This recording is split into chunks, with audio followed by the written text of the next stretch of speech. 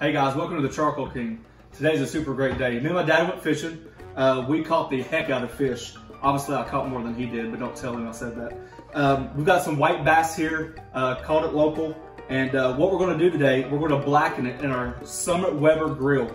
We're gonna do like a 50-50 blend. Taco seasoning, some blackened seasoning, and of course butter. You can't do blackening without butter. We got a mango salsa.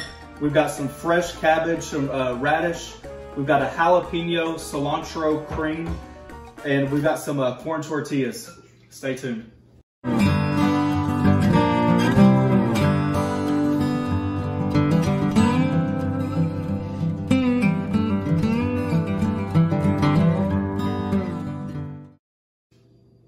All right guys, so what we're gonna do is we're gonna get the Summit Weber charcoal grill lit up, and we're gonna show you guys how we like to set that up. We're gonna use our cast iron griddle on there. We're gonna invert it, which is a little something different. And while that's getting hot, we're gonna season our fish up. If you guys just wait, follow me. All right guys, so we're gonna get this bad boy started. So I'm just gonna show you how I do my charcoal, especially doing the griddle. It's a little bit different. As you can see, I've got some charcoal left over from my last cook. Now what I'm going to show you is the grates, and underneath the grates are the vents. So with the vents, we want to make sure that we're wide open on this one, because the more oxygen we have for the fire, the hotter it's going to be. You can see me adjusting the grate on the bottom, and there's the vents. They're open and closed, open, and that's open for us. And that's what we want, all the way open. When I start the chimney, as you can see, we're going to fill the chimney up about 3/4 full. We don't need a lot because it's going to be a quick fire today.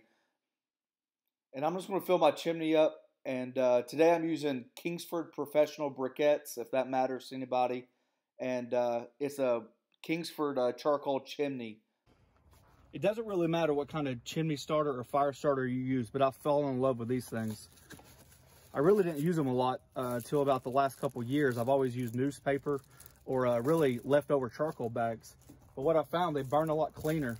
And even in this package, I'll just open up the package. You guys can see it's really easy to open. Any person can do it, really, that can grab a piece of plastic and open these up. You guys notice that? How just really easy this is. There we go. And I just like to break them in half. This is how I do it. There's 100 different ways to do it, but I like it this way. It really works for me.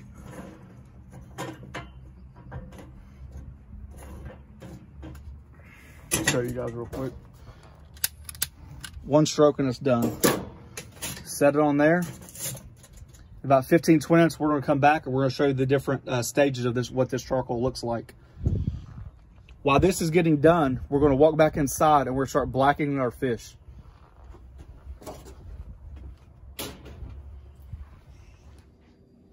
All right, guys, so what we're going to do, we're going to get their blackening seasoning set up. Like I said, it's just a 50-50 blend. Pretty quick and easy. We're going to dust these fish fillets.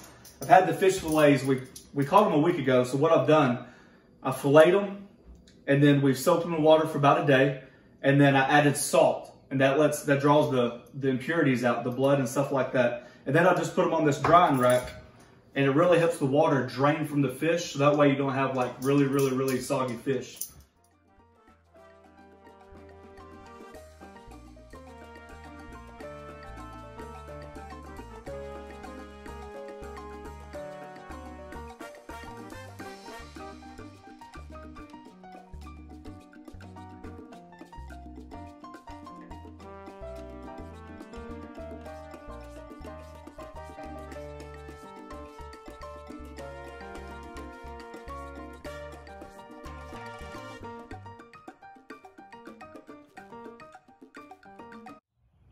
All right, guys, we're about 5 minutes later. As you can see, we've got some really good smoke. That's what we want. It's probably really hard to see, but deep down, if you look close, there's a lot of orange embers, a lot of glowing. And so what that means is the bottom is where it needs to be. But since our charcoal chimney is so deep, it's going to take a couple more minutes for this top to get ready. Once it's ready, we'll show you guys what it looks like. All right, guys, without burning the phone, you can see I like a little bit of my charcoal on top to be a little bit of black. That way you're not going to burn through your charcoal as fast. but you can see how hot it is. So what we're gonna do, we're just gonna take the charcoal, and since we're gonna use the cast iron griddle right in the middle, we're gonna place our charcoal right in the middle. Now that we got the charcoals in the middle, we're gonna put our grate on there. So this is just your standard cast iron griddle. And all we're gonna do is just invert it to make a nice flat top on it. We're gonna close the lid, open our vents up high, and we'll be back. All right, guys, so now we have some mesquite hickory chips we're gonna add to the fire, which helps that cast iron really get to temperature. And we're gonna add butter, butter, butter. Be careful, that thing's hot. A little bit of oil.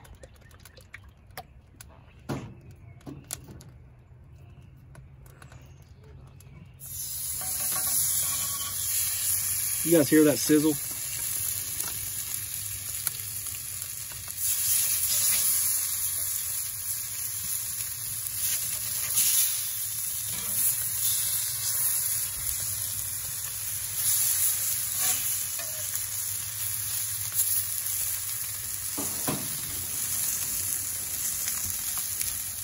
Now, while these are cooking, you want to try to resist moving it. It's just like searing a steak or a good piece of chicken. If you flip it too early, it's not going to develop that good blackened crust that we're so used to.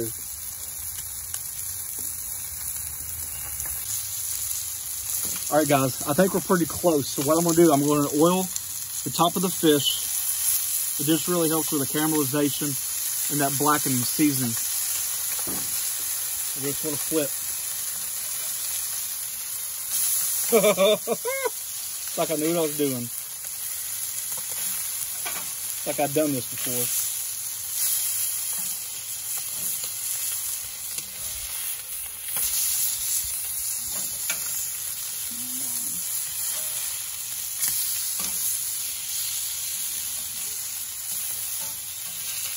Now that's what a good piece of cast iron can do for you right there.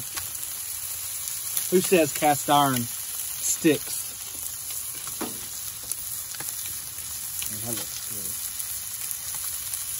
All right, guys, so most of our videos, as you know, I'm a firm believer that it's just as important how you clean your cast iron as it is how you season your cast iron. So now I've taken my fish off.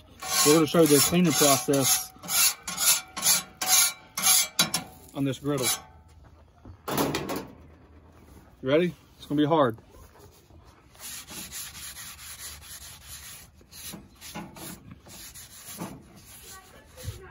That's it. That's all there is. You're just gonna let that flame keep heating this up. We're gonna shut the grill, close the vents.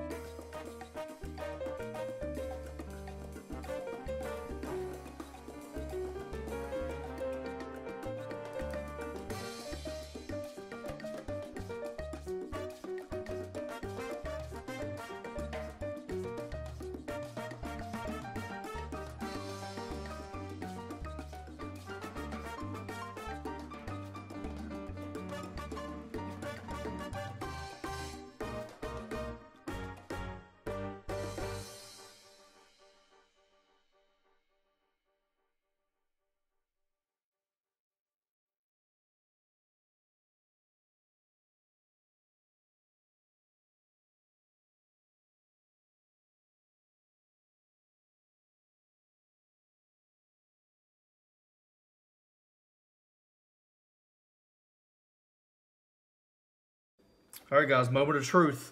If you made it this far in the video, you know what it's about to happen. Golly.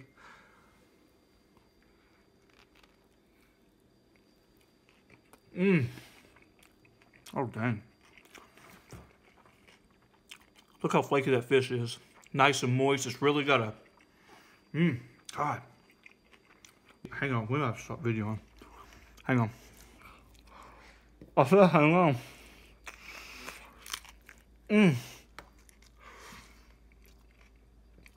God, that's good.